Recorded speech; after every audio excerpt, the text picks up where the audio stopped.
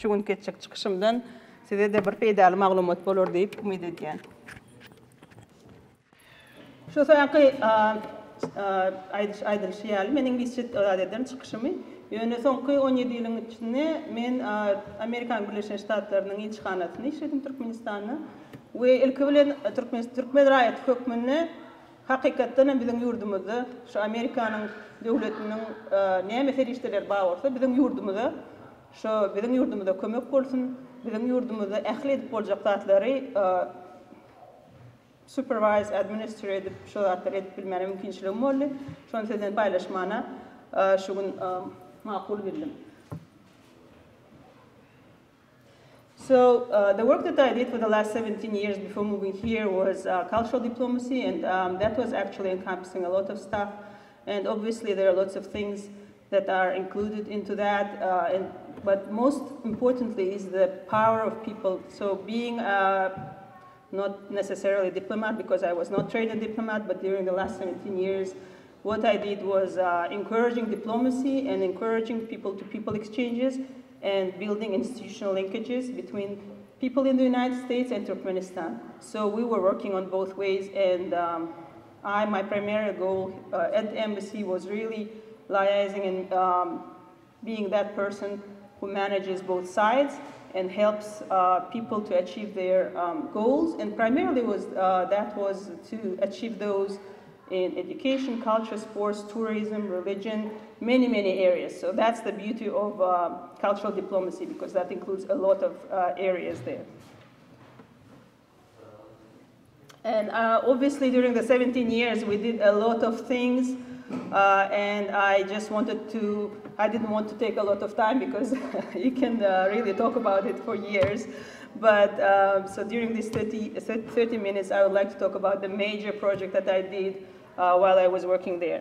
So the first thing I think that started along with the independence of Turkmenistan was that Ashgabat and Albuquerque, New Mexico became sister cities in 1990, and so the mayor of Ashgabat came to Albuquerque, and in July they signed a memorandum of understanding for partnership, and there is an organization which is called Sister Cities International, which is found and based in the United States, that was recognized by that organization as an official sister cities relationship.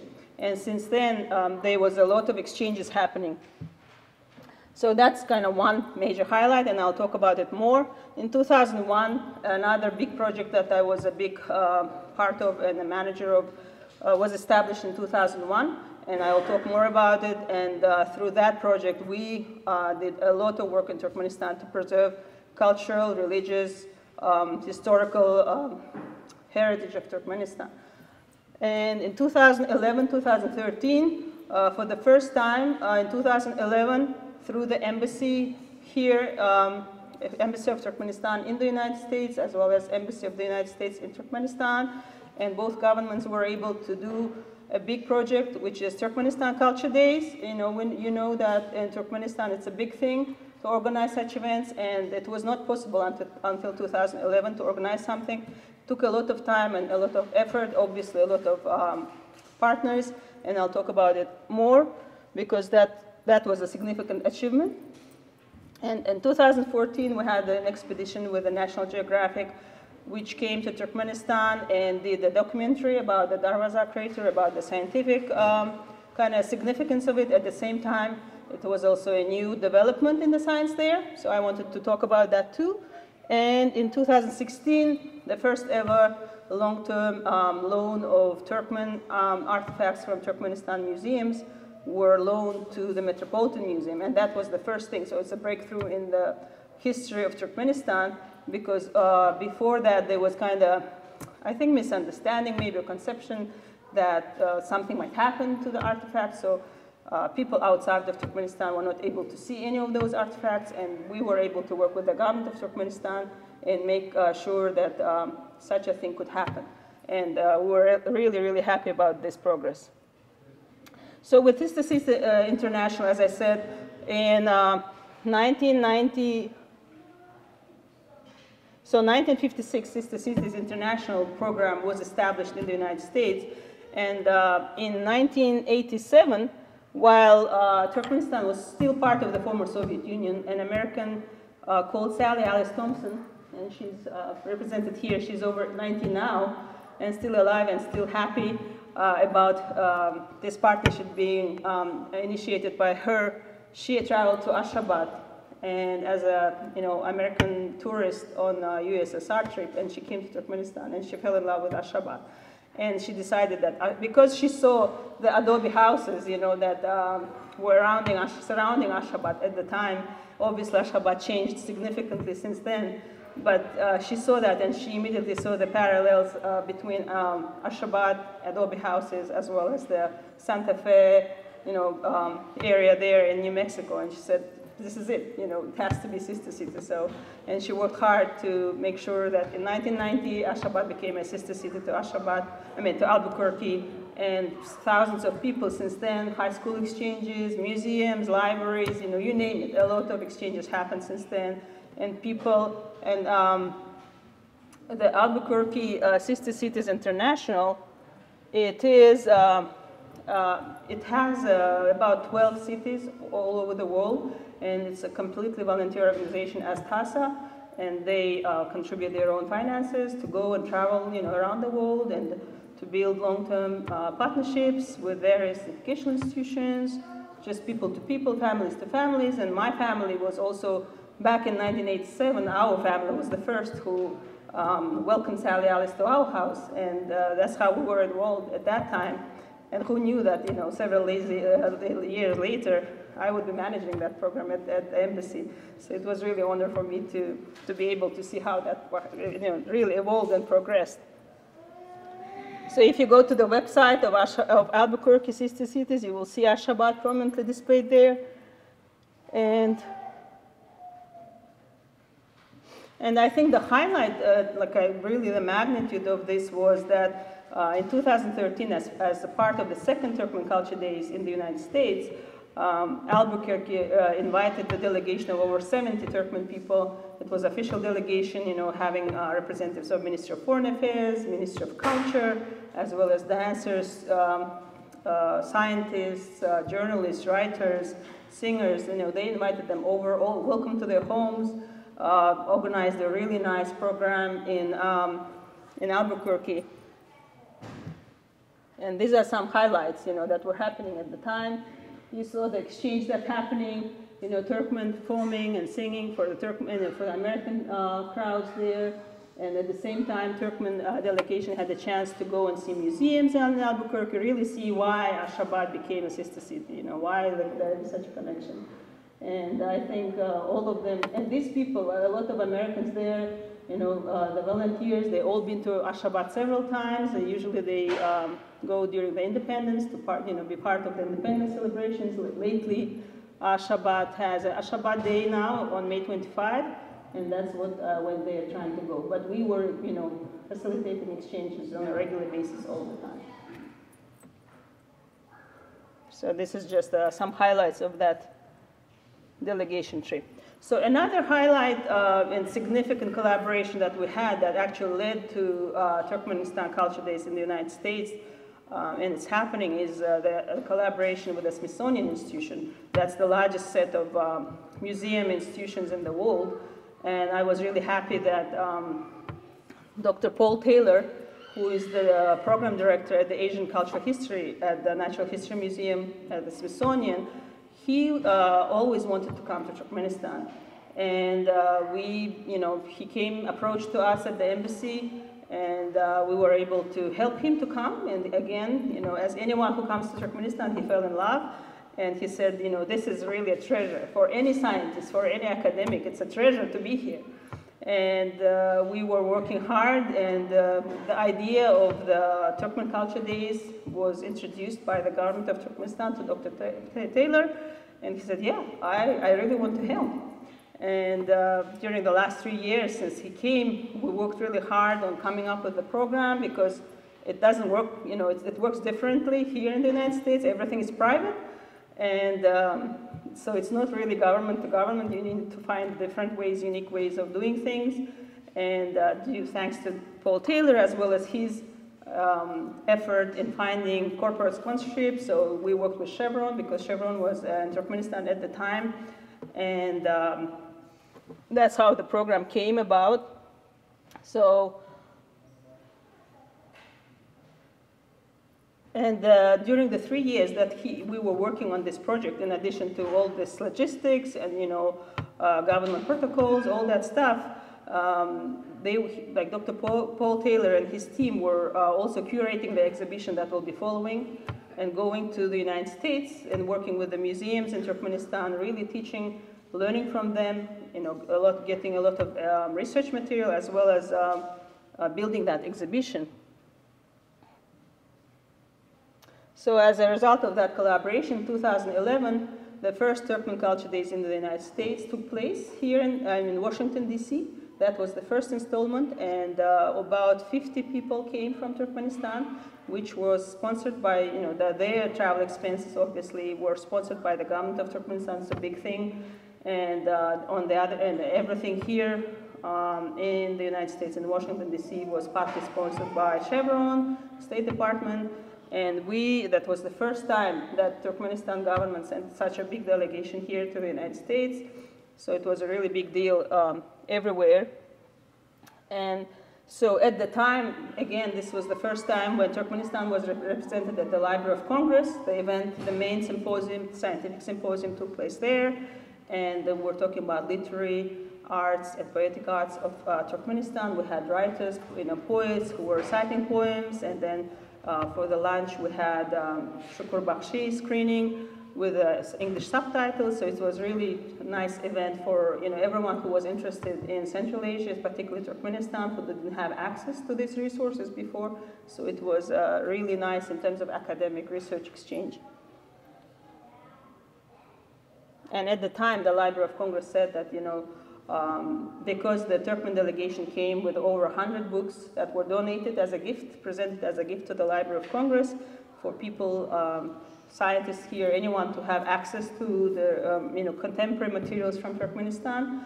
And he said, you know, that the Library of Congress was the main significant holder of Turkmen materials, and now with adding 100 additional books, that would be even more so.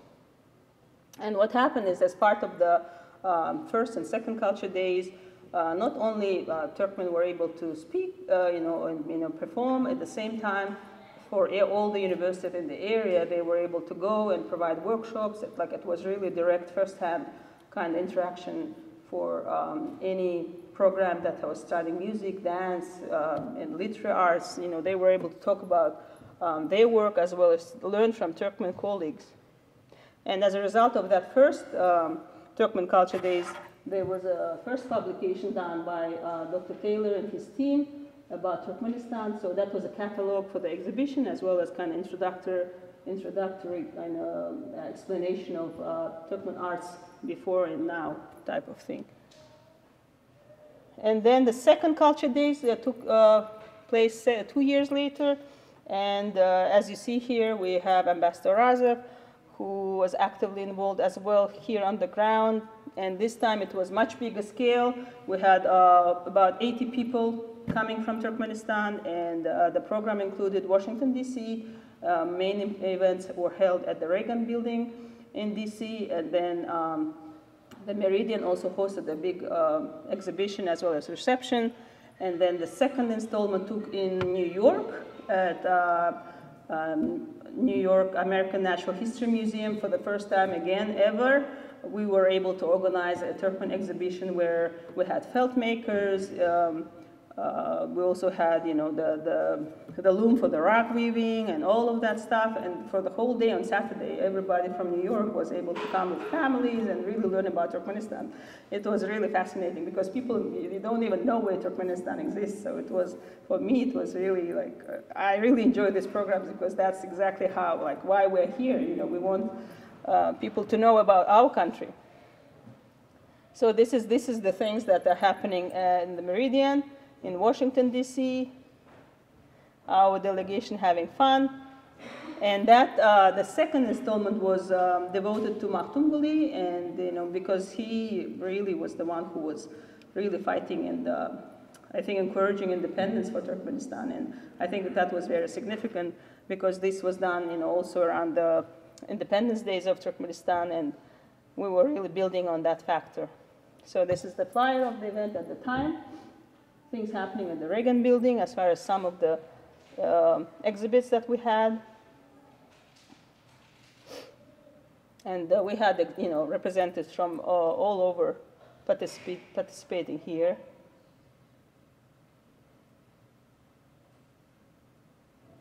Yeah, and again, that was an opportunity in Washington, D.C., New York, Albuquerque. So it was about 10 days event, and the third part of it took place in Albuquerque, as I said, and that was really, really like eye-opening. So these are some of the highlights from Washington, D.C. And these are the two publications that were done as part of that second installment of Culture Days, also done by Dr. Paul Taylor and his team. So these are really, really nice materials for everyone, and they're available online at academia.edu. So anyone can, search for them, and it's a good material for anyone who wants to learn more about Turkmenistan for you to share, anywhere you are. So next program that I was heavily involved in is the Metropolitan Museum and the exhibition. So there was a big exhibition organized by the Metropolitan in 2016 about the Seljuks. And obviously the theme, the Seljuks, this is where the Seljuks originated from Turkmenistan. And Metropolitan said, no, we have to be involved. We have to find a way to get exhibits from Turkmenistan. Like, it will not be complete without it. And they reached out to us, knowing that the Smithsonian was so successful. And we said, yeah, we will definitely help. We can't lose this opportunity. And so we started again. It took us three years. Turkmenistan never had such an experience before. They were really doubtful and I think a bit fearful because, like, in the past, there were attempts by other famous museums to take artifacts from Turkmenistan, like Louvre and others, and they were all said no. So we didn't know but we said we have to try. And we worked on it for 3 years. It was a lot of legal work, agreements, Metropolitan telling them how it works in practice and like what kind of precautions they take, and like transportation, insurance, everything. A lot of things that Turkmenistan really never had, like even now doesn't have. And so that was done, a lot of steps taken, a lot of trips done by the Metropolitan Museum. And luckily we're able to, so about 270 objects from all over the world were represented at the exhibition, and we had 13 objects from Turkmenistan. It doesn't seem like a big number, but it was a lot of work involved, obviously. And this is the big catalog and scientific catalog that was done as part of the exhibition. It's still available, I think, at the Metropolitan. Anyone who is interested in Seljuk art and history, I think would enjoy this. And this is the work that we were doing to include Turkmenistan into this. So, and what happened is that 2 couriers from Turkmenistan museums, they were sponsored by Metropolitan to come and stay in New York for 3 months. And they were able to be there on a daily basis and learn from the Met on how the Met operates. And so what we had collections from the National Museum, and then from Mari Museum and Kunyor Genç Museum. So we had a couple of, so the most significant, most heavy one, about 100 kilograms, was the stone that was put on a Seljuk grave, which is called Balbal. So it was found in Balkan province in 1960, and it is stored at the National Museum. And then we had very beautiful pieces of stuccos from Mihrab of the Dandanakan mosque in Mari. And we also had a set of gold bracelet and gold rings, as well as lots of medical instruments that were kept in Mari Museum from the ancient Merv that were significantly and prominently displayed at the. So these are some of the exhibitions that were, they were there because these are like medieval artifacts. Metropolitan, like, I was really impressed on how they handled, they hire a special company that does the transportation of cultural objects specifically, for that such kind of museums, like so much the special cradle, like special transportation. Everything was so special, and everything was left to Turkmenistan museums after that. So now they have all the resources that they can use to take them. And then success of the Seljuk exhibition with the Metropolitan resulted in 2 new developments. This year, Turkmenistan, for the second time now, they have the experience. They loaned Gonurtepe objects to the big exhibition traveling in Germany right now, which is a big achievement, and thanks to the Metropolitan exhibition that led to the experience that Turkmenistan now has. And the second one is that the Metropolitan signed an agreement with Turkmenistan to do archaeological research on one of the sites, medieval sites, also in Mara region. And they're working there now. So another project that were really successful was with the National Geographic. It's kind of popular academic research program that they had. They had an idea of doing a documentary about Darvaza crater. You know, everybody knows about it, but no one has a really chance to go and see it. And that's why they decided to do a documentary about it. So we helped the National Geographic team to come in the fall of 2013, and they were there for 10 days to shoot. So this was the first ever, again, such an expedition to Turkmenistan's Darvaza crater. And explorer George Koronis, he actually was the first person to go inside, and I'll show you the pictures. So, and here you could just, you know, for the sake of seeing like how big it is 69 meters wide and 30 meters deep, so it's quite huge. And what he did is another scientific kind of contribution was that the goal was to collect some soil samples and to do the biological analysis to see what was there, and to see if there anything, like any microbes, or anything that, or organisms that survive in such a climate there. And believe it or not, they found some organisms. So here, George is preparing to enter the crater. So it took him several attempts, because he says, I was preparing in Canada. He's from Canada. I was preparing for a long time, just doing the kind of tests in Canada. But when he came, he said, oh my gosh, do I really want to do that? So he was really, he didn't know whether he wanted to continue.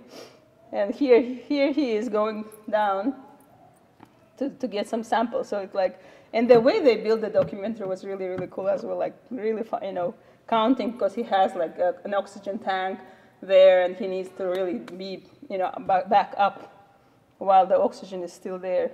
So what they found is that coming back to the United States, they found, and they did the samples both in the crater as well as outside of the crater, and they found that there are microorganisms that are living there, which proves that, you know, that maybe there's, you know, some other planets on the universe like Mars where some kind of organisms are also living similar to that environment, because it's really high heat. And they were not able to find the same microorganisms in the soil already above the ground. So showing that this is unique organisms really thriving there.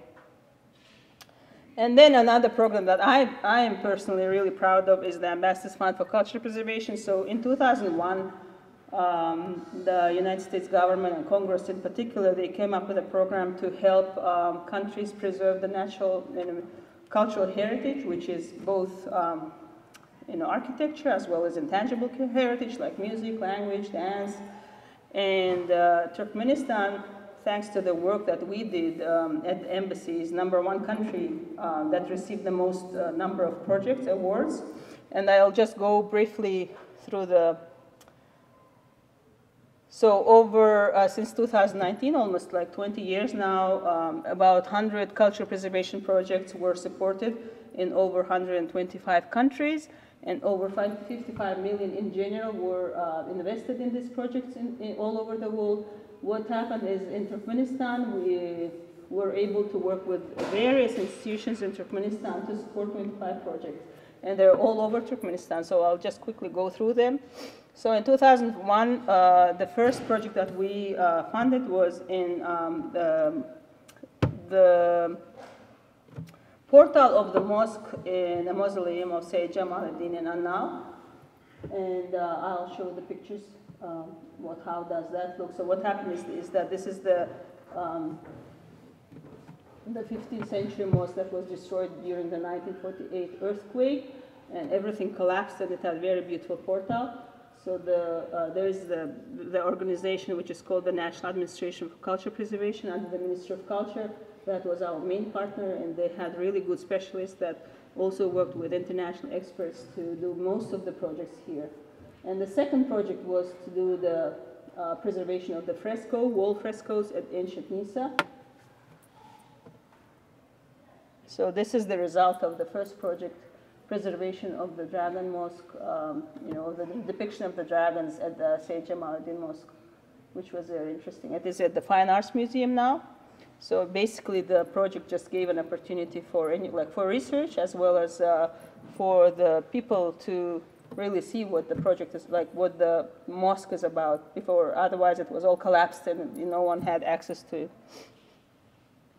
So in 2003, we were able to to support the conservation work at the 11th century mausoleum, also al-Khair, which is close in the Halfa province, close to Dushok. And that project also was significant because we were able to preserve the dome and other structures that were about to fall.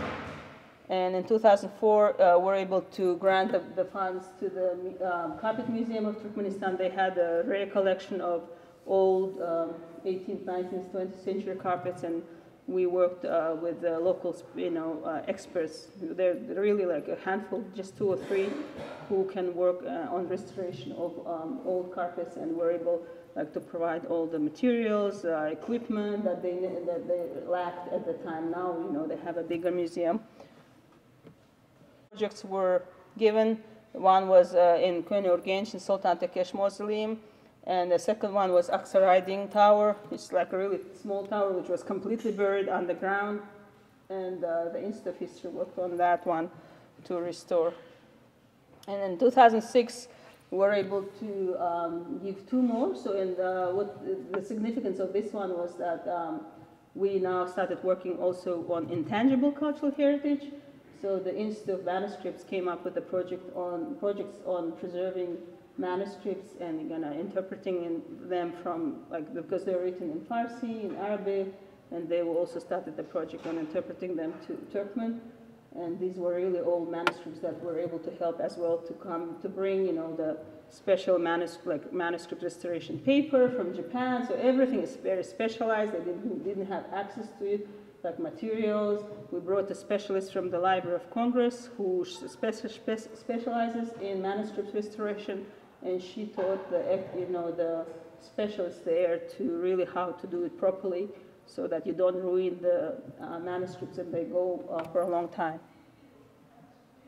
And the second project was Gonurdepe. This is the famous site from 5,000 years ago that was opened by Victor Bajsarianidze in Margush, Mare region. And what happened is that, unfortunately, because everything is clay in Turkmenistan, and it's 5,000 years old, so you expose it. Yes, it's good for people to see, but with the rain and everything, things like walls start to disappear, and we're able to give some funding so that some walls were reconstructed in such a way that the original kind of processes were used and the local materials were used, not modern materials, but original materials that were used at the time, and the same process were used to recreate some of the walls.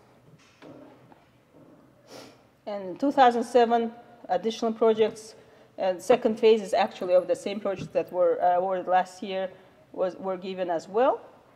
And then we extended to Balkan region, where there's also a very significant historic site, and the mausoleum of Mashat Ata in ancient Dagestan, which is the medieval city as well on the Silk Road. And we worked with them to restore some of the structures and the beautiful mihrab in that mosque. And we also worked, there's a huge complex in Dashaguz, which is called Ismam Ata Mausoleum, and the big kind of madrasa and everything that's part of it. So this was like a 3-stage project worth of over $200,000 overall. And we worked with the Institute of History to do that project. And then we worked with the National Library on conservation and restoration of rare and valuable books as well. They had over 50,000 books that were in a very bad condition. And the same type of thing, we had specialists that came from the United States, worked with them, and we bought a lot of materials, a lot of equipment, specialized equipment, as well as training. In 2011, that was a record year where 4 projects were awarded, and that included one by the Fine Arts Museum, which had a collection, like very beautiful panels from the 5th century Zoroastrian temple. And so they worked on that one. And the second one was working on Najmat al-Kubra's mausoleum in Konyurgenj, which also was completely closed for people. No one was able to see that because it was, what happened is the dome collapsed and the beautiful kind of majolica stones and ceramics were all damaged during that collapse of the portal.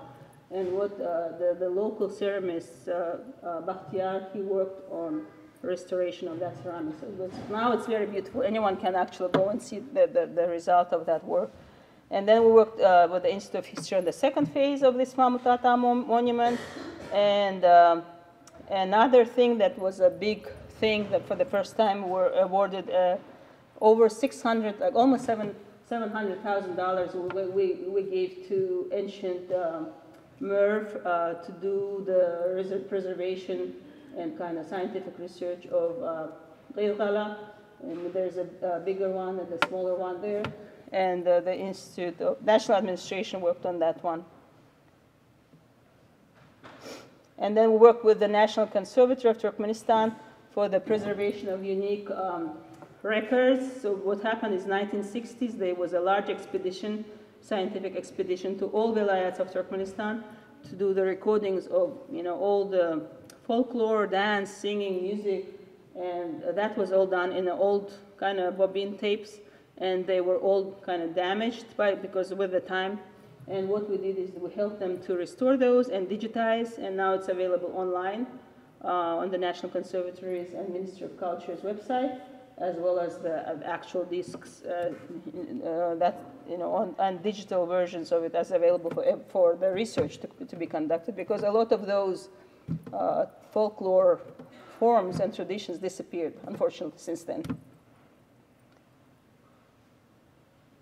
So this is the completion ceremony for the National Conservatories project. As you see, they have like really about, I think, 30 DVDs now, like full of material from that scientific expedition. And another project that we did was awarded in 2012 was in Lebap Vilayat and Dayahatan Saray, Karavansaray, which was also in a very bad condition. And people were not allowed to go there because things were really crumbling and were about to fall. So it wasn't safe for the people to go, and we worked with the national administration to do the preservation of that and reconstruction of some of the arches and portals. This is at Gizgala.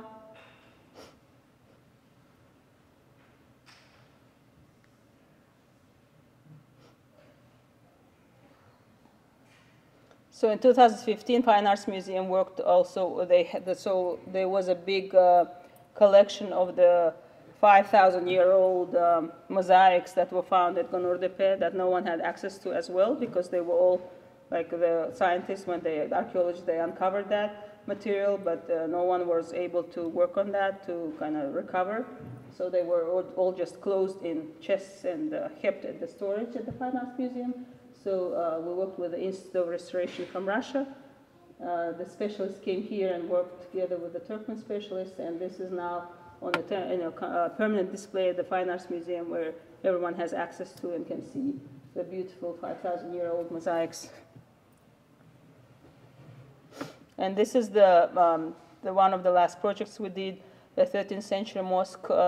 So the only portal that is remaining from that era in the Histan is about also, as you see, like with the time, the two arches are, going closer to each other. Now they're working on building kind of reconstructing that portal so that at least this structure survives.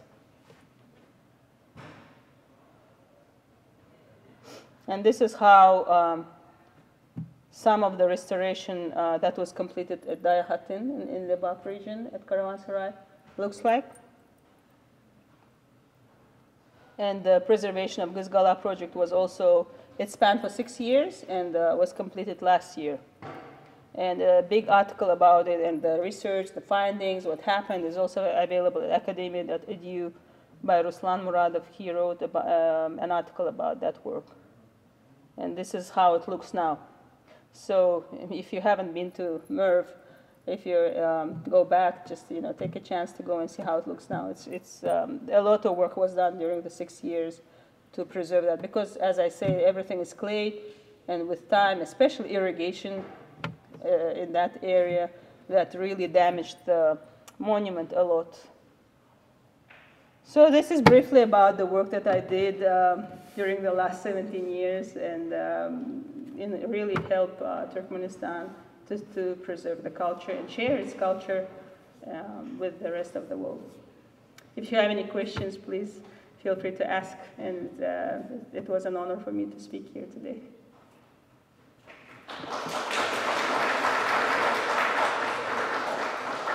And if you have any questions later on that come up, or I don't know if you have any additional questions, my email, I can't really see it, but it's easy. It's maya_meredova@yahoo.com.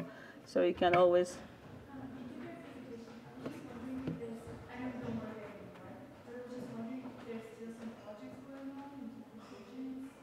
Yeah, as far as preservation projects, I know that Dayahatin project is still going on. And I'm sure, I left in 2017, and my colleagues, I'm sure, picked up and will continue that work as well. But these are like the big projects. Obviously, there's lots of work done to facilitate exchanges on both sides. Thank you.